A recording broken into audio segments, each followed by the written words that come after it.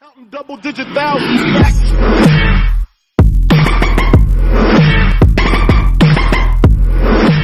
Hi guys, MB2 here, and today's video we're going to be looking at the Portugal custom tactics and instructions, so let's get right into this video. So today's formation will be 4-2-2-2, and the two full-backs will be stay back while attacking.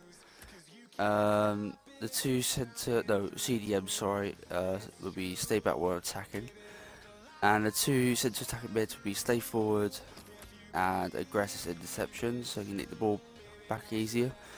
Stay forward, aggressive interceptions, and the two strikers will be getting behind, aggressive interceptions, and press the back line. Same goes for Ronaldo. And today's tactic will be high pressure.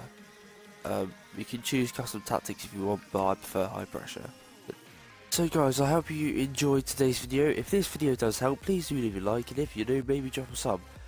From that, I will see you in the next video.